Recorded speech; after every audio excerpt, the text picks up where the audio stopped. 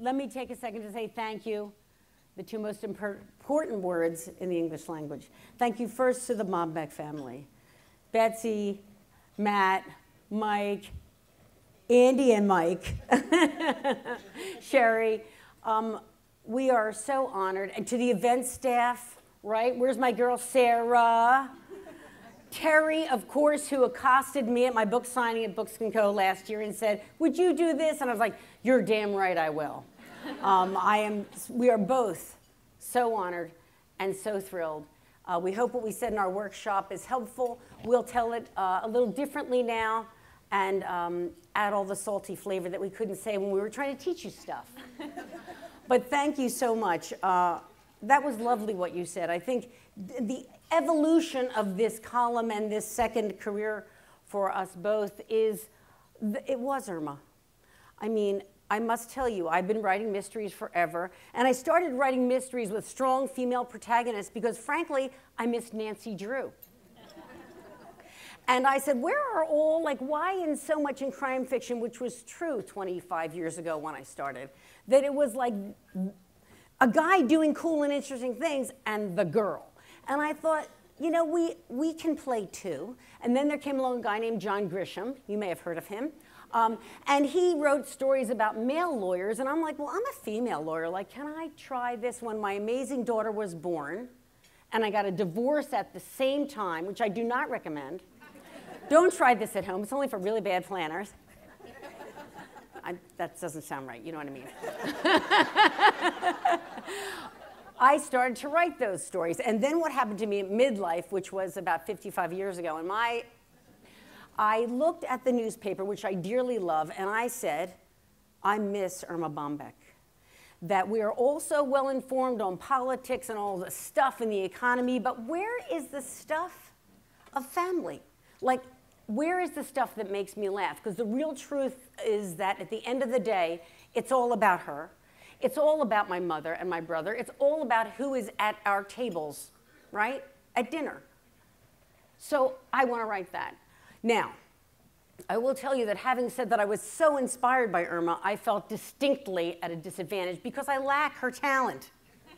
And the other thing I lack, which she had, was so much, because she was so much a story of a mother and a family, right? That's why I'm so honored that you're here. And I'm so honored to be here with you, we both are, because it was about a family. And I didn't have the normal family. Like, I'm divorced twice from thing one and thing two.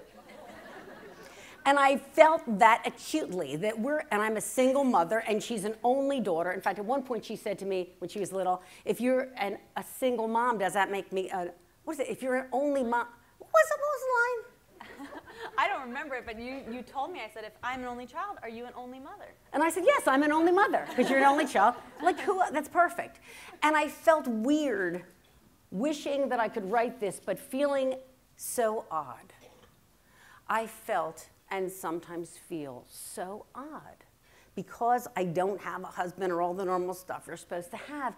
And I felt bad about that. And so then I happened to be speaking at a library fundraiser, because I love libraries, and that was in Laguna Niguel, which is a very cool and gorgeous place on the West Coast. And I didn't always say out loud that I'm divorced twice, and I sort of mumbled it. And somebody said, oh, honey, I'm divorced 3 times. And I'm like, you know, maybe. And then someone else said, I'm divorced 4 times. And somebody else, I've divorced 5 times. And then I start to talk to these women who are so wonderful and sharing. And they go, you know what? I have 3 dogs. I'm like, well, I have 4 dogs. And I'm starting to understand that there is a relationship between these things. That what is happening, I don't want to say we're replacing our husbands with dogs, because obviously that would never happen. What I really think is happening is this, that what I came to understand from these women is something that is a really true thing, which is you get a life, and you must live it. And God, how lucky you are to be in the game. And so you make yourself happy however you can. And if it means, like me, that you'll end with an awesome kid, no husband, but happily nobody to tell you that you can't have any more dogs, you will buy dogs. You will rescue dogs. You will kiss them on the lips. And ain't it great? And that's why I thought, either from all of this I learned that either I should move to Laguna Niguel, or I'm really behind in the divorce count because I have 5 dogs and only 2 divorces. But what happened that day is I said to myself, if the message of Erma was anything, because she was really so ahead of her time, that's why those books still stand today. That's why that's still funny, because it was classic and true and forever evergreen.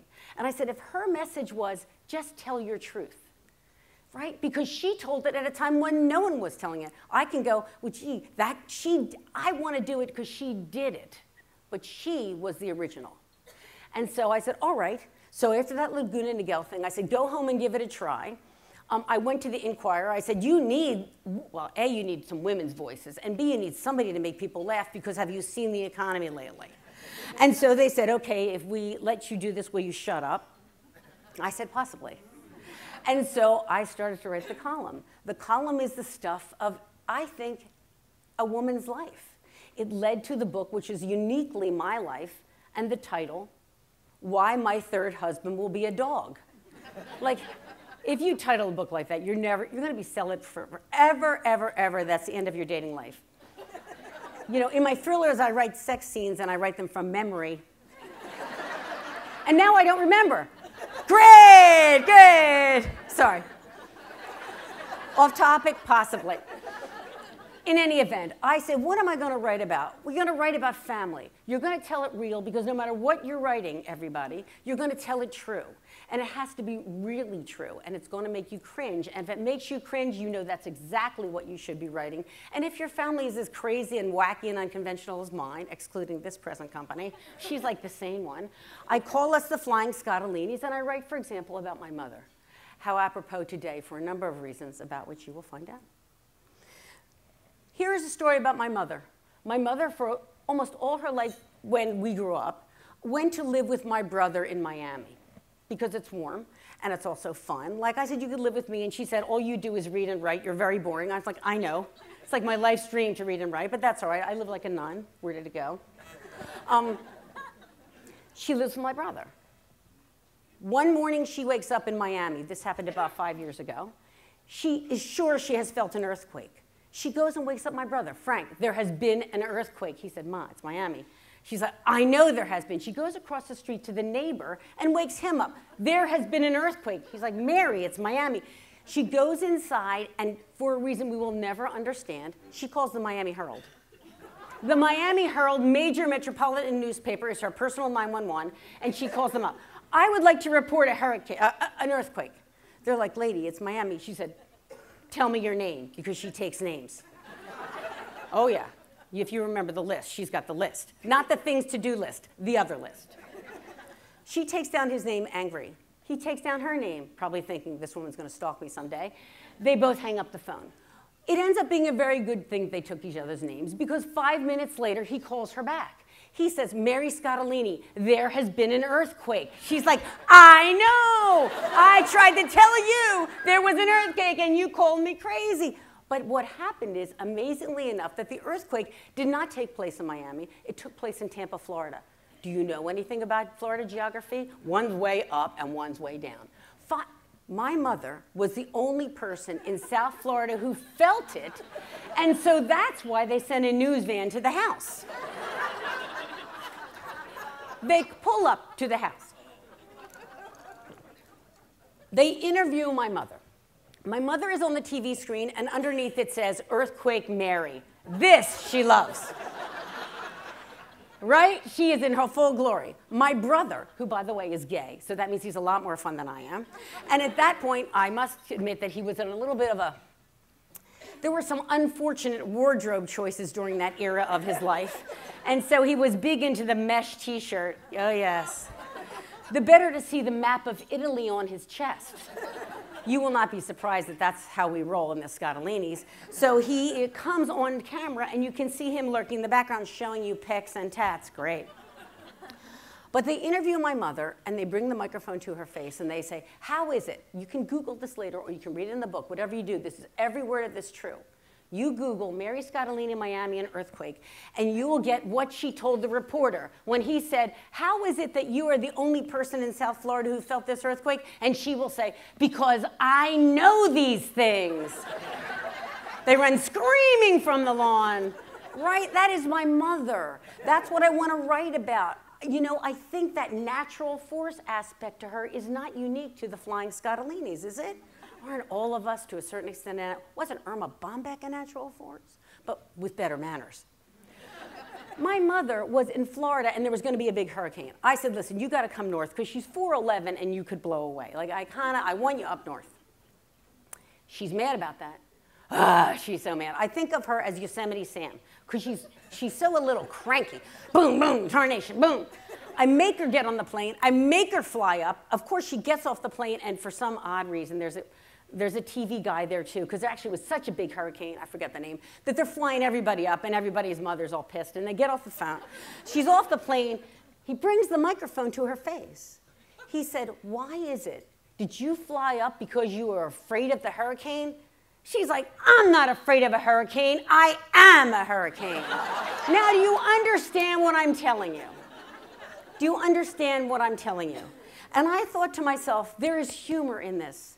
There is pathos in this. There is love in this. Like, Sharon, that was so nice of you, what you said. And that is the stuff of real life. And like Francis Ford Coppola says, nothing in my movies really happened, but all of it is true.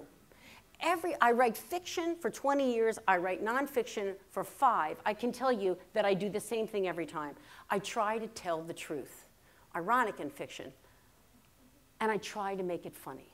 And my family hands me the material. Not always is the material funny. Not always is the situation funny. But the great thing about the human heart is that it finds the humor in the situation. Let me share with you a sad thing, because right where Francesca and I are now is that my poor mother was diagnosed with cancer last week. She entered hospice at my house. She is there now. Brother Frank is there, better dressed. It, of course, comes at the middle, right when you have a new book out and you're going to go on book tour. I will tell you, this is the last event for us. We would not have missed this. We are flying home today, and I'm canceling the rest of the tour, because we are needed there, and that's where I want to be. But let me tell you about that, because the great thing about humor is it happens. This is the worst thing. This is a very bad circumstance, right? We know this. I'm not going to bore you and tell you I love my mother. I love my mother. Every book will tell you I love my mother. Barbara Kingsolver says, if you want to know me, read me. You will see the soul. That's why the books matter, and that's why the arts matter. But what is happening at my house now is a source of unbelievable sadness, but unbelievable humor. I'll tell you a story. My mother, as you have seen, right, is a hurricane, is a fighting spirit. So she's not really accepting this diagnosis with a lot of aplomb. In fact, we can't spell aplomb in the Scottoline family. We just fight our way on.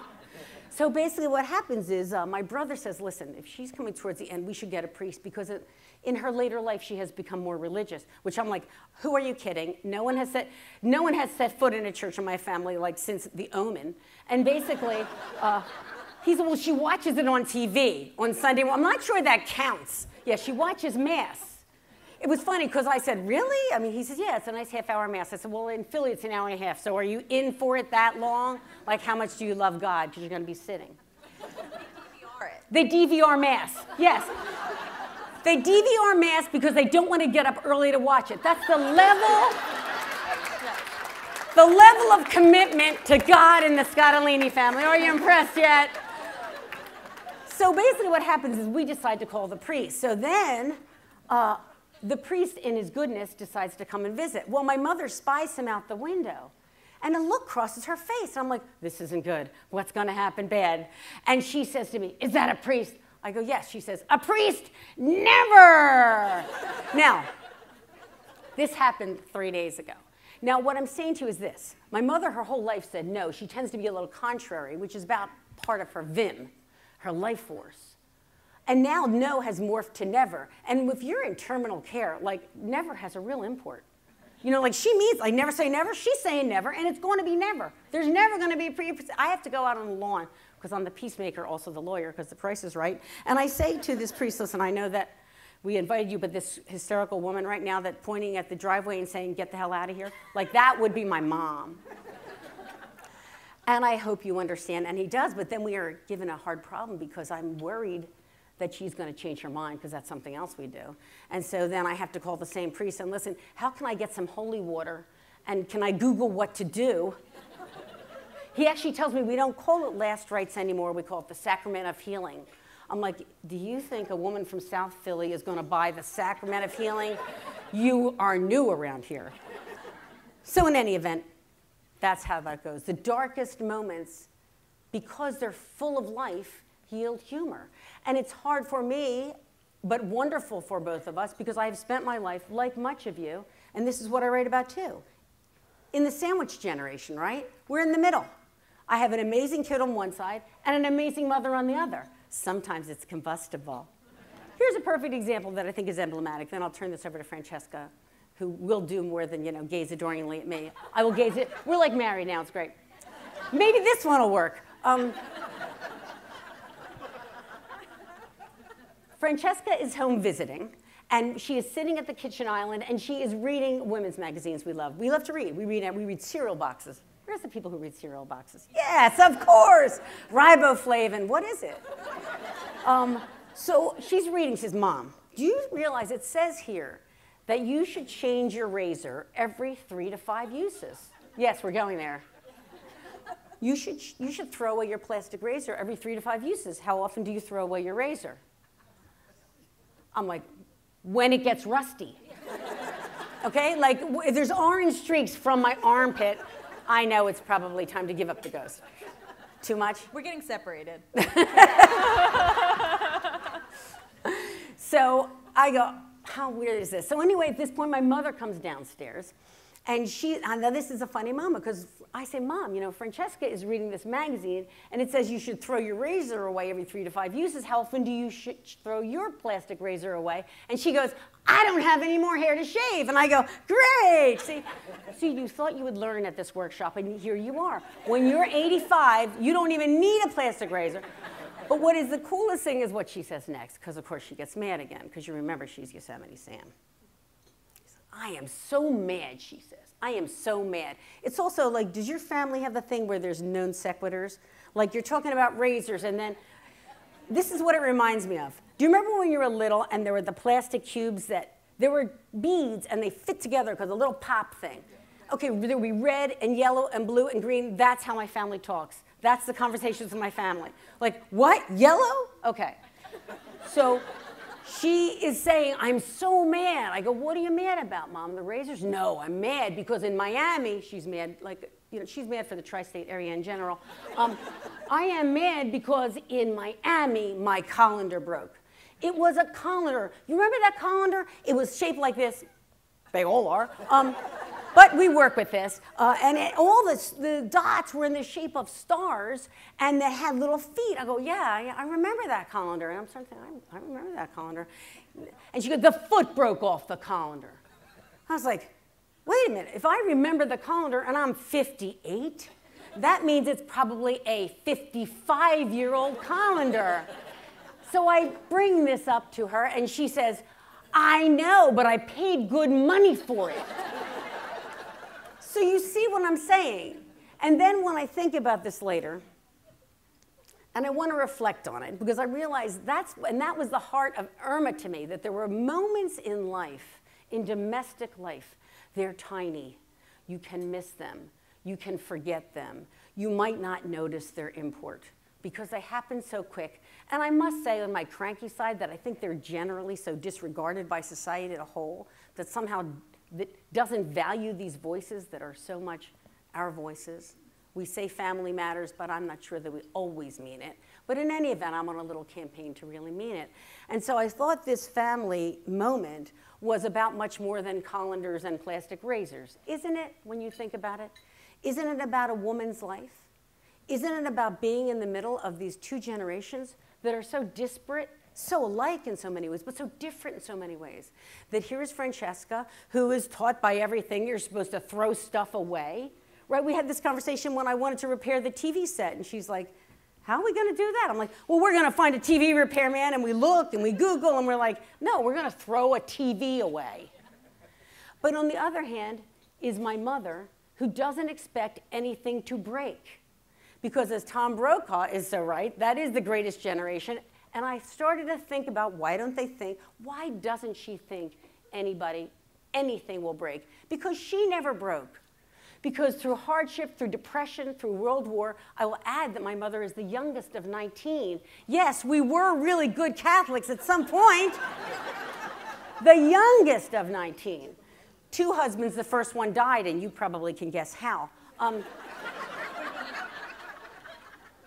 That she has lived through everything. She is unbroken. She remains unbroken. And so she is the kind of woman who will ask a priest to leave very politely. Never.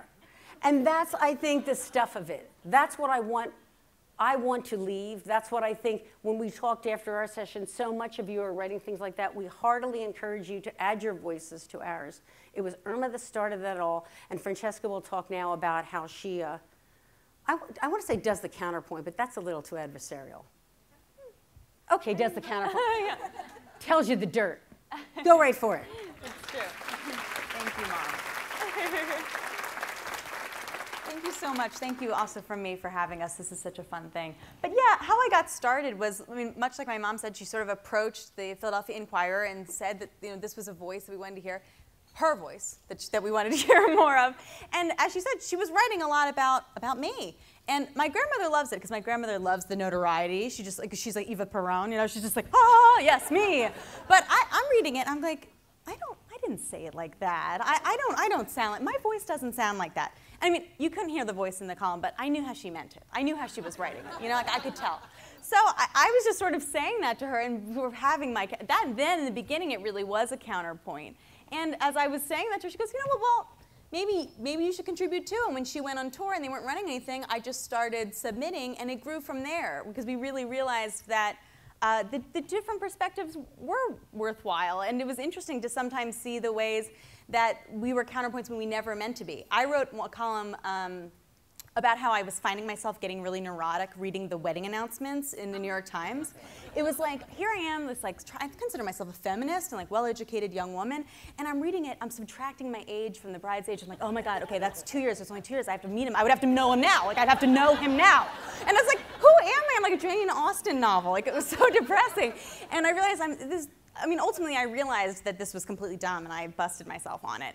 But then, totally not pairing it up intentionally when we were putting all of our essays together in the books, because one thing is we don't write them together.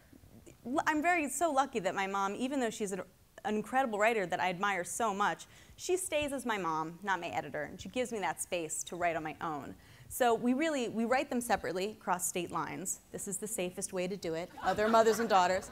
And then we just sort of put them together. So then you see these parallels. So we were trying to find a place where we were going to put the one I had written about the wedding announcements. We see that my mom has one about being neurotic and crazy reading the obituaries. It's like, okay, both of us need to calm down, okay? Like, you're way far away from the obituaries. I can just slow my roll with the wedding announcements. It all happens when, it's not ours to choose.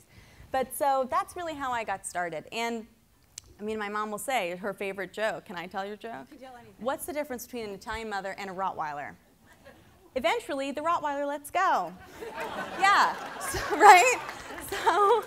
So it's been hard. I'm the only baby, and I had the gall to move out, right? Some parents are like, oh, my kid's failure to launch, I'm so worried. My mom's like, no. She wanted me to go to school in Pennsylvania, she wanted me to stay in Pennsylvania, but I went to New York, which is a whole 2 hours away, which is just abandonment, like mother abandonment. I'd call CPS. But I probably am responsible for this in part because I share a lot with you. We're very close, and it's a huge mistake on my part. I tell her way too much. Because I was like, when I first went to New York, it was my first year there, and I went out with my friends to a bar, like people, and just had one drink, like one. And I actually met a really nice guy. Like, when does that happen? That's seeing a white tiger in the wild. Okay, you met a nice guy at a bar who asked for your number for a dinner date. Right, so, and he needed a good job, he was a lawyer, he happened to have gone to my mom's college, so I thought, like, she's gonna love this story, I can't even wait to tell it. So I gave her all the details, oh, he's so cute, he was like 6'4". And she's like, wait, have you verified anything that he said? And I'm like, verified, like what does that even, I was like, no, but she was like, he could tell you anything, you have no way of knowing, he said he's a lawyer, how do you know he's a lawyer? I was like, so that she gets me like whipped into a frenzy. I'm on the phone with her Googling him. I find his most recent addresses to confirm that he lived in the states that he lived in. She actually had me find a, entry of appearance document to prove that he's a practicing lawyer, because she immediately assumes he's out of work, he didn't pass the bar, forget it, he's full of crap. So I have to find all this stuff.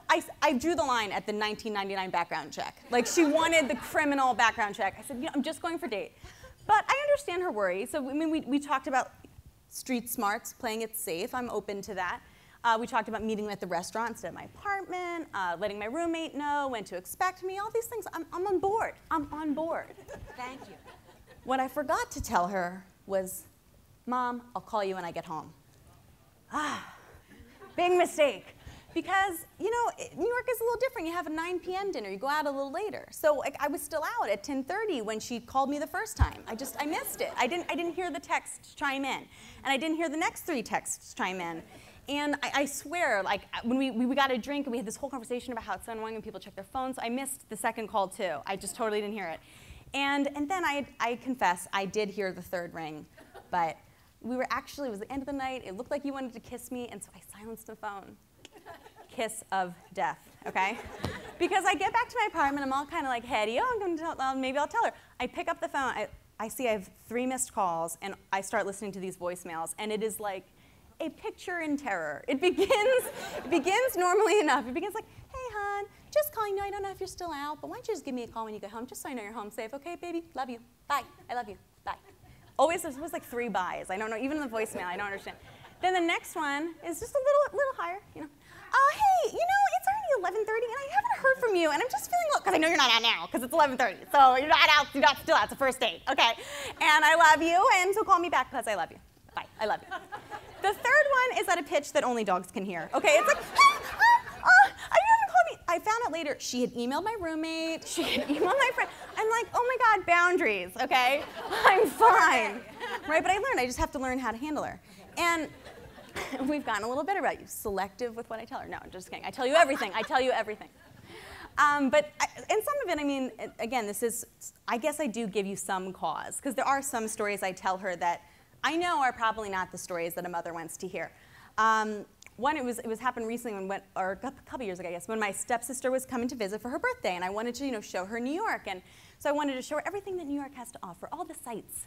I wanted her to see the great restaurants, you know, go to fun shopping, see the, you know, buildings and monuments. I didn't expect us to get this particular type of eyeful, but we were walking my dog at night after her birthday dinner, and all of a sudden, a man steps out from between 2 parked cars, and he is not dressed for the weather. That's how I'm put it. I immediately just spring into South Philly mode and go, ew, get away, you are disgusting, we don't want to see that, I'm going to call the police, I'm going to mace you. And he zipped up and zipped out. He got the message. My stepsister, she's almost 6 foot tall, redhead with big blue eyes. She looks like a lighthouse. She was like, was that his, was he? And I go, yes, and yes. Disgusting, I'm so sorry you had to see that. And she goes, how did you react so fast? I said, oh, I know him. I do. And I don't know him, but he's my regular flasher. He's flashed me before, is all I'm saying. And yeah, so when you tell your mom you have a regular flasher, like, I get why she's worried. Right, I mean, I see this guy, he clearly is in my neighborhood, or my neighborhood is his neighborhood of choice. And I see him on these dog walks at night, which I hate, because I hate that he could never know that that's my routine, but I guess it's our routine. But so one night I see him, and I shout him down as usual, because that's my plan. I mean, I was raised right, so it's just like, let this person know that if he chooses me to mess with, the 5 boroughs will hear about it. Probably Mother Mary, Earthquake Mary will hear it. So I see him, I yell at him, he slinks away. And then, because I make a loop on a dog walk, and I do the little block square, I see him on another block, only this time he doesn't see me. He's across the street. So I instantly go, hey, I see you, buddy. I recognize you, you pervert. You get out of here before I call the police. I'm pretty sure it was him. I'm like 90% sure it was him. Like, it's hard to tell with his pants up, but I'm pretty sure that it was him. And I mean, I'm a pro. I'm an old pro with the perverts, because, like I said, it's not my first time with this guy flashing me, and he's not even my first flasher. Like, please, you are not my first flasher. You did not get there first. The first time was so ironic, because it was right near this super swanky restaurant that I live near that is, will remain nameless, because I don't even want to give them the credit, but it's like the kind of ultra obnoxious restaurant where they are so exclusive. They don't have a listed number. If you want to make a reservation, you have to actually just go there and grovel in person and be like, please, can the plebeians eat here? I mean, unless you're the celebrity clientele, which I guess has them on speed dial, because I always, when I would walk the dog, see the paparazzi. I've seen like Madonna and her boyfriend, I can't really tell, he's younger than me. You know, I've seen Hugh Jackman, I've seen, I mean, unfortunately, the flasher is not Hugh Jackman, right? Because any amount of Hugh Jackman nudity is a public service. Man, woman, like, that I would be like, please. No, but so it was not one of the celebrities who flashed me. But I was walking late at night. Actually, I was walking her little dog, because she came to visit. And of course, she has to bring like 1 billion dogs that are barely house trained. So I was walking her little dog at 2:30 in the morning, and I see the kitchen worker out. He's still in his kitchen uniform, standing outside. And as I approach closer, he gives me a little dinner and a show, a little late night hand jive with his apron as a loincloth. And at that point, I was really just like intimidated and freaked out. I mean, it's very jarring and unpleasant, so I kind of just quickly ran away and went home. And I tell her about it in the morning, of course, because I have to guilt her. Like, I was walking your dog when I was sexually harassed. And I was really mad, and I had that George Costanza guilt of like I didn't say something to him, so I was extra mad because I just let it go. I was like, I should have think of all my good comebacks, which I then get to write in the column. But so my mom is likewise outraged. She's like, oh, it's disgusting. I feel bad, but not bad enough to give you really satisfaction about the guilt.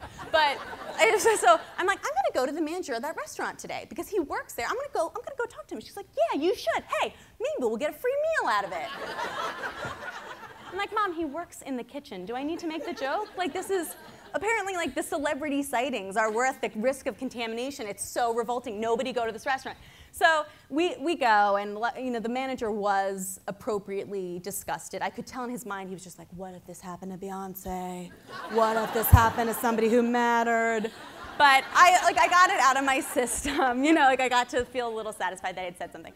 And so then it was like, I think this was I remembered fondly, the last time I saw my regular flasher. I saw him, he did his little routine again, and I went into my routine again, but I was just so exhausted. I was like, oh, please stop this. I don't want to see anymore. And he actually said, sorry. And I was like, thank you. You know, I was like, I felt heard. Like, men can't apologize. I finally felt heard. So that night, you know, we both left satisfied, and it was nice. It was a nice moment. But right? Yeah, exactly. But so I do understand why sometimes she gets a little nervous. But right? But yeah. You know, we're a work in progress. But the time you were talking about with the TV, it was a different time, more recently. I recently moved to a new apartment, and we were trying to hook up the TV. It wasn't working, and that's when you were like, oh, we'll get a repairman. And I was like, well, we find it in a fossil. I don't know what that is. That does not exist. She imagines like a little old-timey, like, well, I live at the corner hardware store. Oh, stop it. So I was like, no, that doesn't exist. We'll have to buy one. So she was, well, we'll have to go to the Best Buy. But we had plans to see a movie, like some cute chick flick movie. And she was like, oh, but we won't be able to then we can't go to the movie. And I said, no. In New York City, the Best Buys are open 24 hours a day. And she was like, wow. And I love when I can like show her like cool New York stuff. Like I've grown up, I've accomplished something by living near a 24-hour Best Buy. So she was really dazzled. It was incredible. So she's like, so we can go after the movie? And I was like, we can do anything we want. The city is ours. So we go, we have fun at the movie. Oh wait, before we go, I'm sorry. How could I forget? She has to micromanage my outfit, right? Like I'm not dressed warmly enough. I'm like, Mom, she's like, but movies, they get so cold. They're so air conditioned. And I was like, I know, but that's why I have this cardigan, a little layering action. She's like, I know, but you're gonna need more than that. That's not gonna be enough. You need a coat. You need a coat. Okay, it's August. Literally, it's August. But she's like, that's when they air condition it even more, which like she's kind of right about. But it's like, I'm 28 years old. I don't need you to dress me. You know, I mean, I'm a grown-up now. So I was like, Mom, I don't want to carry a coat. Oh, I don't want to carry it. So then she's like, well, I'll carry it. I will carry it for you, please. It will make me feel better. At which point I'm like, this is so ridiculous. What am I, like, okay, if you want to be my footman and carry it behind me, I would be a jerk to say no, right? Like, I'm a bad child. So I'm like, all right, you can carry it for me. So we go to the movie, we have fun. Then we go to the Best Buy and it has that little like after hours feel, like when you're in school, after it closes, you want to like run down the hall. So we're like a little giddy and we get our TV and then we go to, I'm like, she's like, oh, how are we gonna get home? I was like, oh, we'll take a cab, Mom, watch me. Hail the cab with my arm up like, you know, Mary Tyler Moore. She's like, wow, look at you, hailing a cab. I love how moms are easy to impress, right? Like, it's kind of odd, or at least mine, I lucked out, right? Italian mothers are easy to impress. She's like, oh, you're such a real New Yorker. So we get it, I put it in the trunk, we get in the cab, we're having a great time, you know, chit-chat. We get out of the cab, out of my apartment, say goodbye to the guy, taillights in the way. I'm carrying the big TV. She's not carrying a coat. No, it is in the cab, which has now disappeared around the corner. So we look at each other. She looks at me like this. Like a cowering animal. Like we have a history of violence. Okay, like it looks, I was like, oh my God, Mom, like, what do you think I'm gonna do to you? Like, I'm like, ah. So I'm like, oh, Mom, like, it's okay. I totally forgot it too. I have left hundreds of things in cabs. No cab driver will ever have to remember to buy an umbrella because I will leave my umbrella in every cab. So I was like, Mom, don't worry about it. I forgot it too. And she goes, I know, but you didn't want to bring it. And I was like, I know, but it was thoughtful of you. You didn't want me to be cold, and I was cold, so I had it. And she goes, I know, but I was supposed to bring it back, and I forgot. And I was like, Mom, it's okay. Like, don't worry. You're just thinking of me. And I really was touched. I mean, she was all felt so bad. And like, the coat was a gift from her. Anyway, it was like, so we just start hugging. We're like making all these girl sounds. My doorman is like ladies. But like, we're just like, you know, I realized, honestly, that I was to blame for this reaction because this is clearly, you know, post-traumatic teenager disorder that she has, of where I would have been taken any excuse to say I told you so, any excuse to be like, and you know what, that was my most favorite coat. I love that. That was like the coat I was going to wear tomorrow. So clearly, like, I'm to blame, and I've seen where we've come, and so, you know, we hug it out, and as if the universe is rewarding our new level of maturity, lo and behold, the cab comes back. Now that, I don't care how long you've lived in New York, that is a miracle, right? Okay? So then we're like rushed to the cab driver. We treat him like he's the subway hero. We're like, oh my God, thank you. My mom's trying to give him this big tip. He's gallantly refusing it / totally gonna take it. We're like, oh yes, thank you, so sweet. Like the new couple in the back seat is like, yo, time, the meter, let's go, let's wrap this up. Now he and the doorman are like, oh, I know. But you know, it made me realize that we have grown. We've grown up together, we've changed together, and I'm glad that we can be in parallel lines, if not right together. So it's like, you know, the relationship is a work in progress, just like we all are. And it means so much to us to be able to share these stories with all of you. And it's really, I mean, we got to meet so many cool, funny, exciting, aspiring writers today in the workshop, or current writers who want to get to the next level. And what I really feel like I say to myself is to go for it, to push through those fears and those obstacles that we put in our own way. Some of the best writing advice I ever got was to give yourself permission to take yourself seriously, even if you're writing humor where you're not taking, you know, the topics aren't serious. Because I really feel that that is this wonderful, enduring legacy of Erma Bombeck, is that her writing and her stories and her voice really furthered the legitimacy and the seriousness of the way we take women's voices and women's perspectives. And ironically, she did it through writing lighthearted, humorous, small clips of life. And it isn't important about what you're writing about or how you're writing about, but that it's yours and your voice and all of our voices together. It's important that they be heard and read and known. And that's why we're so happy to be part of that, and I'm so happy to get to meet you all to be a part of it too. Thank you so much. Nice.